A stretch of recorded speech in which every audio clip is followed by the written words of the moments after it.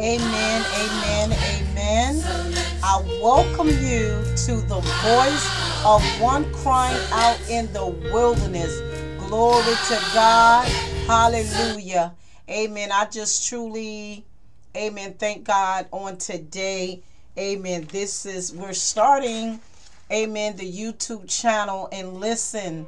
And Lord's will, I promise I'm just going to talk, and I'm going to try not to get excited. Because I'm always excited about the Word of God, especially when I'm reading about truth. Amen. It is exciting, amen, to hear and know truth. Amen. So, again, I thank God for each of you.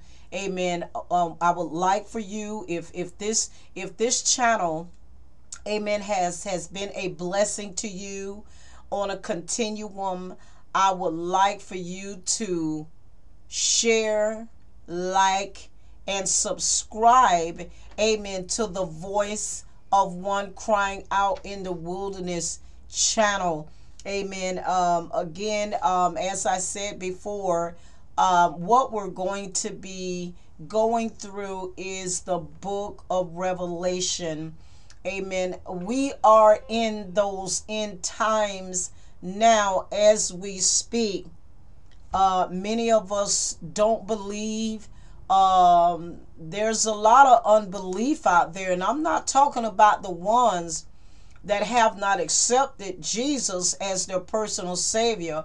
I'm talking about those, amen, that proclaim, amen, that they are saved and that they are part of God, because they're speaking it with their mouth, but the actions is far beyond what's being spoken and testified through the mouth. The actions are totally different. Amen. But today, again, we're going to, amen, go through the book of Revelation. We're going to start with the 7 churches that John saw, that God allowed him to see while he was on the island of Patmos by himself. But we're going to go into prayer. Father, right now, in the name of Jesus, God, I ask, Lord, that you be upon this social media, which is YouTube, Facebook, Instagram, Twitter, TikTok, whatever it may be, that it may touch the audience with their heart and their mind and their soul, their spirit, Father. In the name of Jesus, let thy word be a blessing. Let the truth continue to pour out and someone get excited about the truth in the name of Jesus. And God, praying as well that we move out the 4 criticals, that you may move miracles upon the lives of thy people. In Jesus' name, amen. Amen. Glory to God. Glory to God. Amen. Hold on just a minute. I'm going to put my phone on do not disturb at this moment, so we won't get any calls right now. Okay. And like I say, I'm just here. I'm just the voice of one crying out in the wilderness. Amen. I'm not trying to be special. Well, yeah, I am special. I'm special to God. Amen. I may not be special to you, but I am totally, amen, special to God, especially, amen, when he reveals something to me. If I'm walking, or when I'm walking in error, amen, and he show me where I done walked, and amen, I say, Lord, let me get it right when I'm up that next morning. Hey, Lord, today I will walk in victory and I will be an overcomer. Glory to God. Glory. So, again, we're going to talk about the 7 churches that are in Revelation. Now, John began to see in Revelation 1 and 20 the mystery of the 7 stars which thou sawest in my right hand. Now, this is actually Jesus talking to John, letting him know, I'm giving you the mystery of the 7 stars that you saw in my right hand and the 7 golden candlesticks. So John want to know, what did the stars represent and what did the candles represent? So Jesus not only showed him, but he also, that parable that he gave him, he also gave him the explanation, very explanatory to let John know, I'm giving it to you. Now, the 7 stars are the angels of the 7 churches. Now, I don't need nobody to say I got an angel over my church, because Jesus did not say that he's sending an angel over the church. God is the head of the church. He is the husbandman. So I don't want nobody to take that concept and run with it another way. Now, and the 7 candlesticks which thou sawest are the 7 churches. Now, the 7 churches basically is not talking about physical churches. Now, the 7 churches that's mentioned in Revelation is Ephesus, Smyrna, Pergamon, Thyatira, Sardis, Philadelphia, and Laodicea. Those are the 7 churches that is described in Revelation. But don't think that it's just a church that's in Ephesus that God was talking about, that particular church in Ephesus. He didn't go over to a city called Smyrna and say, oh, I'm talking about just that church that's in Smyrna. Now, the mystery to these 7 churches, as I read, and I'm not just trying not to get ahead of myself, but I'm going to explain as we go through each church. Now, we're not going to be able to go through every church on tonight, but we are going to start as of tonight. Amen. This is already recorded. You can always go back. You can always listen. You can always get your Bible. Get your glasses if you can't see, a magnifying glass, and get your pen, pencil, or paper, and write some things down. And when you open up your Bible, amen, and put a line through what you have read, and maybe you might want to make a little note. I mean, that's what I do. I like to make a little note when the Lord begins to show me something. Now also, what I want us to understand, that the stars symbolizes in Revelation as angels, is what the stars basically represent. Also known as messengers. If you notice now, angels always came to give a message, like Gabriel or Michael the archangel. Now, I'm not finna get into what Michael did and what Gabriel did and who Gabriel fighting and all this. I'm not getting into that, because that is not going to profit us to get into the kingdom of God. We'll be stuck on talking about Gabriel and Michael and forgetting the whole concept about how we must live. Amen. And this is why, amen, and I'm going to throw this in because somebody need to understand. We're not to get into religion debating about this or about that, or God is black or he is blue or he is green, and the woman is not supposed to preach or teach.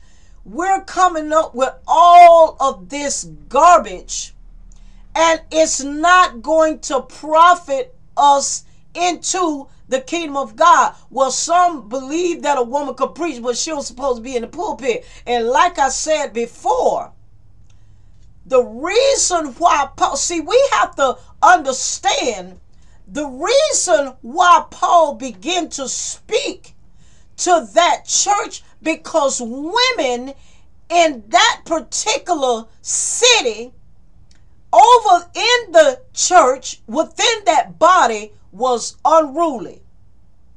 That's what they was. They was just unruly. They was rude women. I hope I'm saying that right. They was just ruly women. You couldn't tame them. And they kept a lot of garbage going on as today. Like I always say, the game is the same. It's just the players that change. So the same thing that was going on then is happening here now. There is never nothing new under the sun that has not already taken place. Now, this is what Paul meant for women to be honorable. Women are supposed to obey. Now, I ain't say like a servant. Now, don't get that twisted either, okay? Not like a servant, but to be treated equal. But also the women must carry themselves like honorable, godly women. Amen. Not showing, women today is showing their cleavage. You might as well, some women don't even need to wear clothes because, and I'm talking about within the walls of the body of Christ. Amen. They're wearing clothes like the world. And yet and still Jesus say, be ye holy, for I am holy. Yet and still he also says, it's written, it's not just the outward appearance, it's the inside on what your heart is about, because Jesus is coming, amen, to judge what this heart, amen, because he know every intention and every motive and why we do things the way we do things. But also, women must adorn themselves in modest apparel, not to look like the world. I can't tell the difference today who is really saved and who is not saved because of the outward appearance. Some women, they pose to be women of God. You got elders, you got even some pastors and prophets and all these types of women, nails just as long as they fingers and got on so much makeup. I can't tell the difference. Lord Jesus. It's hard to tell the difference. The world that is not saved cannot tell the difference of who is of God and who is not because of our appearance, because of our character. Now, I'm still sticking with the subject, okay? And all of this is going to tie in together. And I'm not going to be before you long. We probably just going to get through maybe two, maybe three of the churches. But now the messengers also, which is the angels, can be known as messengers, which is pastors, teachers, apostles, prophets, and evangelists. Is considered and can be considered, amen, is a messenger, because they work, when they work under the anointing of God, they are working to reach out to bring in. That is our job. Our job is to preach the word out, to live that word in order to bring others within that fold. And I'm not talking about your church. I'm talking about within the body of Christ. I'm talking about heaven. I'm talking about we as men and women of God is supposed to be about snatching souls out of the fire. Now, glory to God. Now the first church is Ephesus, and I'm just going to take my time and I'm going to explain in this hour We are already in this hour. We are upon judgment right now. Now listen, I'm not here to condemn and do all this type of stuff. I'm just, amen, ministering the word of God as God give it to me. Now, yes, as God's children, God wants to bless us. God wants us to have the riches of the land, but we cannot have it because we not are on one accord. We are not in a unit. And it's just about me, myself, and I, and what I can get. It's what it's about. God will bless an individual. Amen. You're supposed to take some of your money or some of your substance that God has blessed you with, and you are supposed to be blessing your other brother and sister. This is the way it was designed in the body of Christ. This is why Ananias and Sapphira died. The money was supposed to be used to distribute throughout the body of Christ. So when Ananias and Sapphira lied, each person that had money, that had wealth, that had substance was supposed to sell or give up something that they had and come and lay everything that they sold down at the apostles' feet. Now, some of these prophets and apostles, I have to say this here, they use that as a gimmick to come and bring money and put it to my feet so you can what? Pocket yourself, and then as soon as you get the money, then you finna go wine and dine Sally Mae. No. Glory to God. But the money was used, and deacons that was full of the Holy Ghost, because Paul said, listen, we don't have time with this money situation. Let's appoint men that's full of the Holy Ghost. That money was to be distributed to every man and his family as they had need. So therefore, when God blessed Israel, all of Israel was blessed. It wasn't just one. Amen. Joseph even did not think about himself. Even after he was sold by his brothers, he was persecuted. He was lied on. He was lied about. And when he became and had the substance over everything, what did he do? He called for Israel to come and see him and gave to Israel. It wasn't just to his daddy now, but it was to Israel. They had sheep, they had oxen, and so forth. So this is why, amen, we were designed here to be helpers one to another under the purpose of God. This is why we are here. For his purpose. Now, also, let's go here to Ephesus. Now, all right. Now, Ephesus basically received an evaluation directly from God through Jesus Christ. Amen. Our Lord and our Savior. Glory to God. I want to get to that because I don't want to just say some things. Amen. But I'm going to have to glory to God. Get that. But now, here we have it. Ephesus was basically cold in love. And I want you all to hold on just for a second. I'm going to be right back. Amen. And you can also hear me. And I am going to read, amen, that scripture. Because I hate to just go anywhere or do anything, amen, without that scripture. Amen. Glory to God. So just bear with me 1 second. Amen. I could take you to a commercial. but that's okay.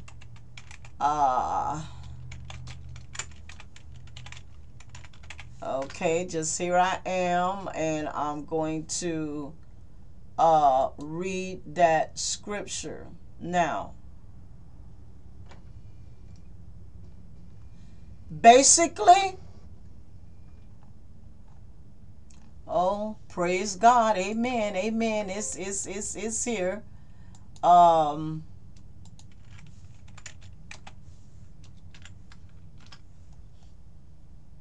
Okay, just bear with me here.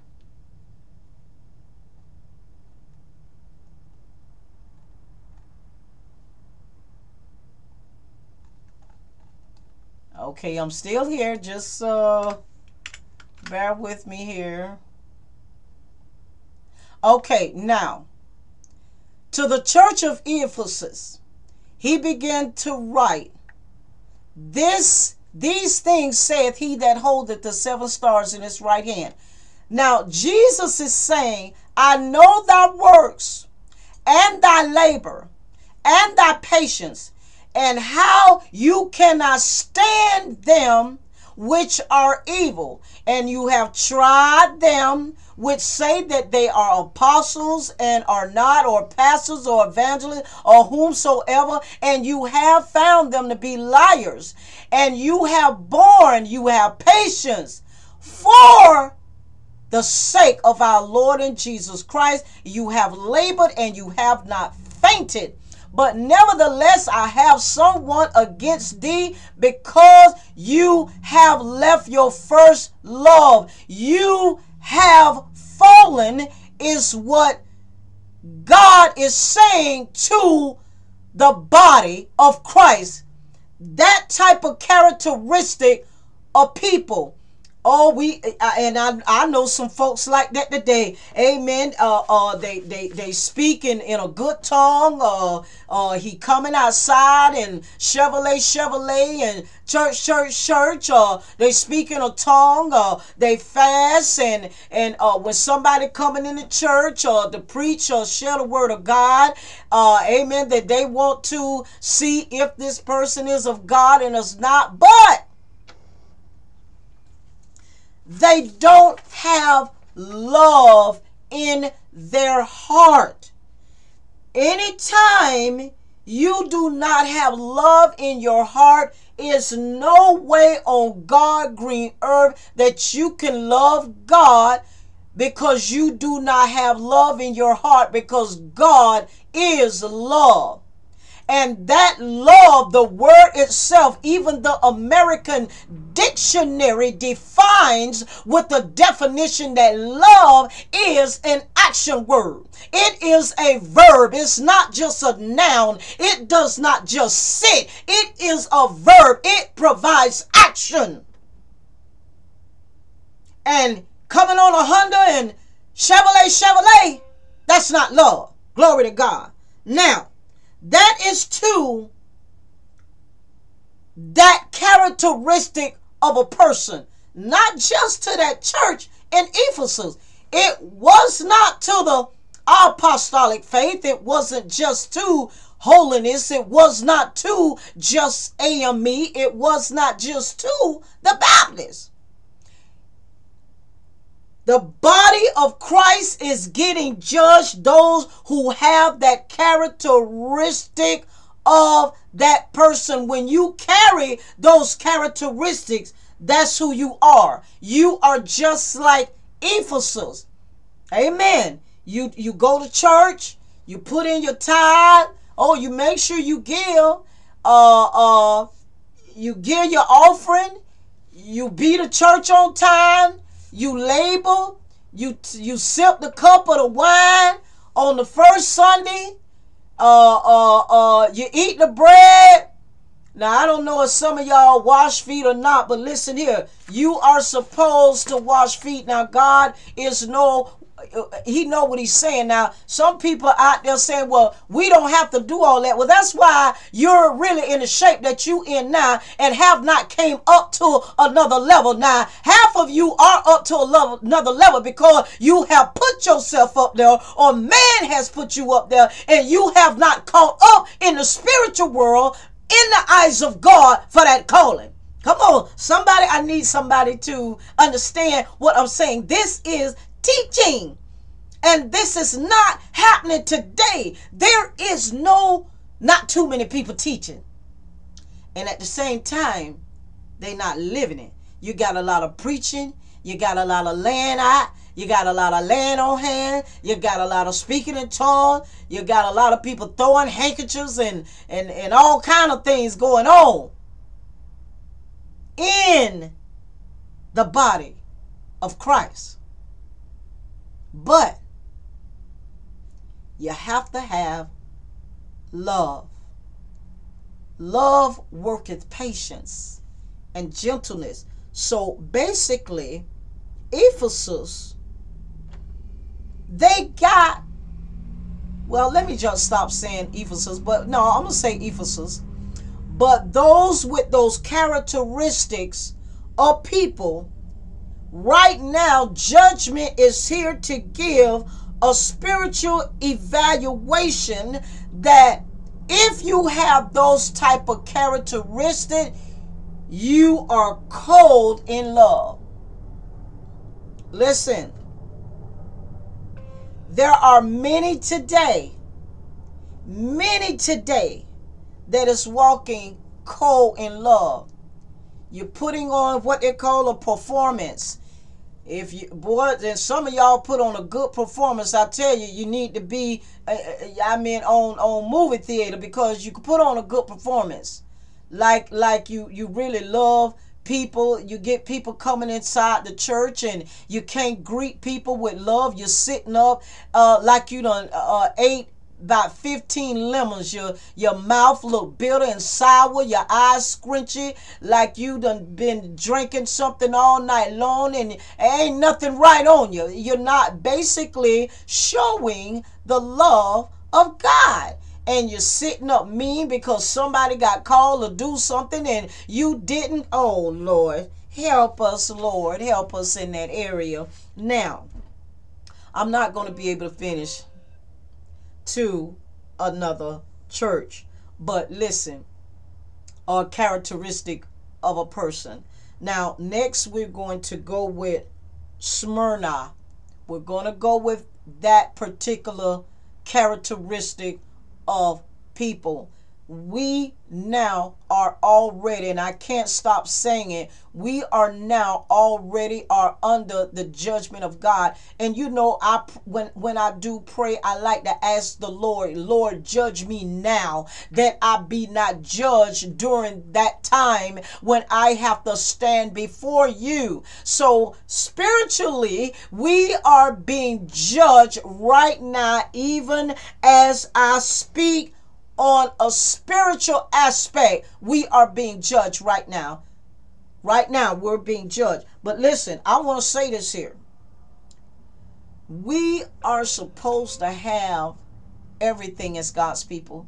Do you know the only persecution that we're supposed to be going through? We're supposed to be going through persecution by the adversary, like Jesus did. Died for preaching the gospel, dying for having the faith, dying for holding on, like our fellow brothers and sisters did in the days of old. They died, they were martyred, their heads were cut off for preaching the gospel. Not about a different religion, not about a denomination, not about a formality, not about a religion or culture, but it was about preaching the unadulterated gospel and living according to the word. God is just waiting on us. It's right there. It's in the middle between heaven and earth, and it's just right there. When we begin to examine ourselves and get things right with God, that flow of that blessing is coming. Some have already gotten and not doing what God told them to do. They're not going to have it long. God know how to take money. Listen, I'm just say this here. As a babe in Christ, coming up in the Lord, I did not want to pay no tithe. I say, what?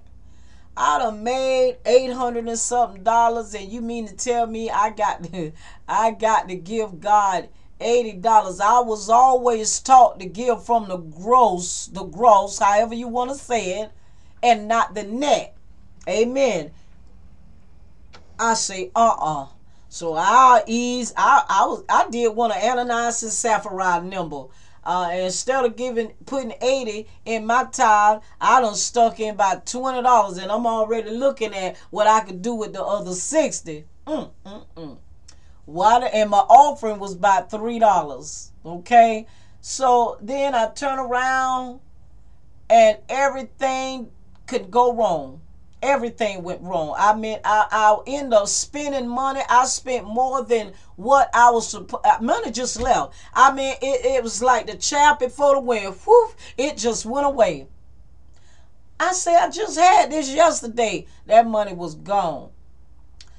I learned then to pay my tithes. I had to ask God to forgive me. Lord, from here on, I'm paying my full tithing by my gross, and I'm going to give an offering. I'm not planting a seed, because there is no such thing as planting money as a seed. Now, I don't want to open, I can get to it now. There is no such thing as planting a seed with money. That is not biblical. That comes from man. The seed that Jesus talked about basically was the word. That is the seed. And planting that seed on good ground, that is preaching the gospel to people. And the word is going to fall on somebody that'll receive it and live it. Then again, it'll fall to somebody that'll receive it and rejoice when they hear it. But soon as they go through trials and tribulations, they right back in the world. So if you somewhere and somebody telling you to sow a seed, don't sow no seed, because there's no such thing as sowing a seed. Now, what you can do is you can give an offering. Now, you can do that, but not plant no seed. Now, God speak to your heart to give, then give. Obey the Spirit of the Lord. And don't let man come up telling you, it's somebody, y'all out there, somebody got $500. God talking to you right now to send that to me. No. I'm quite sure a lot of people have money. A lot don't have 500, but somebody got it. Amen. You have to understand the gimmicks that's going on out here. But I don't want to get to that, because that's something else to get into. But what I want to say is obey the Spirit of God. And we are here to be as one.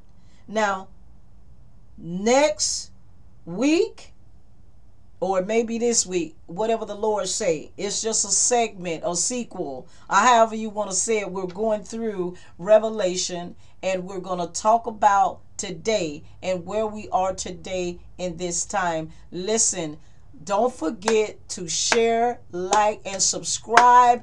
If this channel of the Voice of One Crying Out in the Wilderness have been a blessing to you by and through the grace of God, I'm going to go in prayer. Father, I thank you for your word on today. Father, we cannot live without your word. It is written, man cannot live by bread alone, but by the word of God. And Father, right now, I thank you for your word that's bringing food to our soul right now in Jesus' name. Glory to God. Amen. God bless you, and I thank you. Amen. And we're going to look forward, amen, to see you again. God bless you.